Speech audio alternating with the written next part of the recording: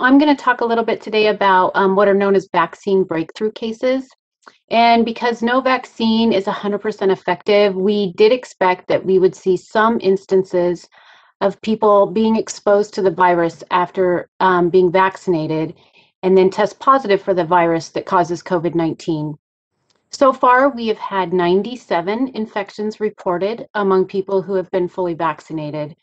And to put that number in context, these infections represent less than half a percentage of the roughly 250,000 Idahoans who are now fully vaccinated.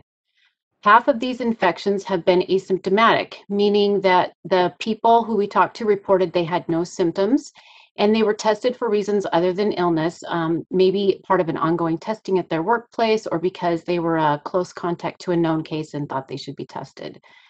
Among the people who did experience illness, 80% of them had either very mild symptoms, so this would be something similar to allergy symptoms or maybe a head cold, or they experienced moderate illness, so similar to flu-like symptoms in which most people feel really crummy for a couple of days and then feel a little bit better.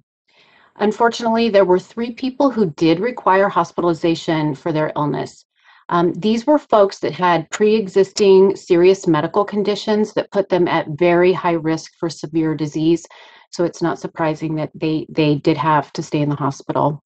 As far as the type of vaccine that has been received, 53% of the 97 received the Pfizer-BioNTech vaccine, and 47% received the Moderna vaccine. So it's almost really close to 50-50. People who have received the 1-dose Janssen vaccine are just now coming up on that 2 weeks post-vaccination, at which point they would be considered fully vaccinated. And so for that reason, we wouldn't have heard of anybody who had received that vaccine as of today. There have been 3 infections that have been identified as the B1.427 or 429, which is also known as the California variant. And that is the only variant that's been identified so far among the samples that have had genome sequencing performed.